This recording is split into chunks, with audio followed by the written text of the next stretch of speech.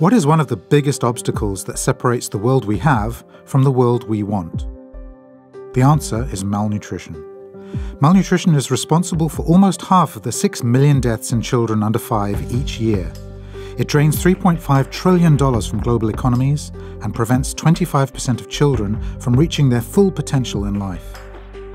One of the key problems is that not everyone has access to the nutritious, vitamin and mineral-rich food they need to survive and to thrive.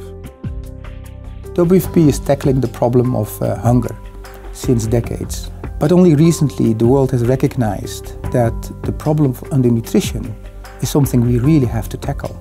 But also that the first 1,000 days in people's life is something we have to focus on. To effectively scale up nutrition interventions to reach whole communities, WFP works with governments, civil society and private sector partners such as DSM. Since 2007, the WFP-DSM partnership has invested in developing several effective nutritious products, including micronutrient powders for young children that just cost pennies per serving. One of the many countries where this partnership is active, together with the local government, is Indonesia. Dua persoalan gizi masyarakat yang sudah bisa kita selesaikan adalah persoalan kekurangan vitamin A dan kekurangan yodium. Namun, masih ada dua persoalan besar yang kita hadapi dalam hal gizi, yakni adalah stunting dan obes pada balita. Investasi perbaikan gizi di Indonesia diarahkan untuk meningkatkan kualitas sumber daya manusia Indonesia dan meningkatkan daya saing bangsa. Inilah yang kita yakini sehingga kita melakukan investasi di bidang gizi. To address malnutrition, it is critical to focus on the first 1,000 days of a child's development, where we see the greatest impact on the child's future physical and mental capacities. One way of reaching children and pregnant mothers during this vital 1,000-day window is through what is known as a Posyandu, a center for pre- and postnatal healthcare and education related to nutrition and hygiene.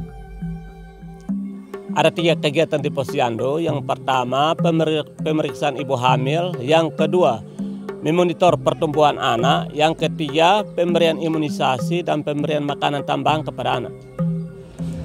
Status stunting di Kabupaten Timur Tengah Selatan untuk anak-anak dari Riskesdas 2010 sebesar 70%. Sedangkan di daerah intervensi WFP di 30 Posyandu terjadi penurunan sebesar 20% menjadi 50%. In addition to focusing on nutrition during the first 1,000 days, WFP provides fortified food through its school meals program in Indonesia and many other countries to provide school children with improved nourishment. Gizi yang baik itu sangat penting sekali karena dapat meningkatkan daya tahan tubuh dan juga konsentrasi otak, terutama dalam masa pertumbuhan seperti sekarang ini. Dengan bantuan WFP, SD Impres Guanhio memberikan makanan tambahan kepada siswa. Ditambah dengan bubuk tabur gizi yang kita sebut dengan Vitas. Ini dampaknya sangat baik sekali karena meningkatkan konsentrasi belajar siswa, kemudian siswa sering datang ke sekolah, kemudian tidak mengantuk dalam kelas, mereka semangat sekali dalam menerima pelajaran. There are few other interventions as effective as those that focus on nutrition. For example, research shows that proper nutrition over the course of one's life can lead to a 46% increase in lifetime earnings for people. In fact, according to analysis by a group of leading economists from the 2014 Global Nutrition Report, every $1 invested in scaling up nutrition interventions yields a median return of $16 in benefits. We are already making progress in reducing malnutrition by securing the future well-being of many children and their families all around the world. Good nutrition is a catalyst for attaining the Sustainable Development Goals. However, local-level proven interventions, such as the ones provided by WFP in partnership with a wide range of stakeholders, need to be expanded. Current coverage rates are shockingly low. Firm commitments and increased funding will give more children the opportunity to thrive and to contribute to the future long-term success of their families, their communities, and their nation.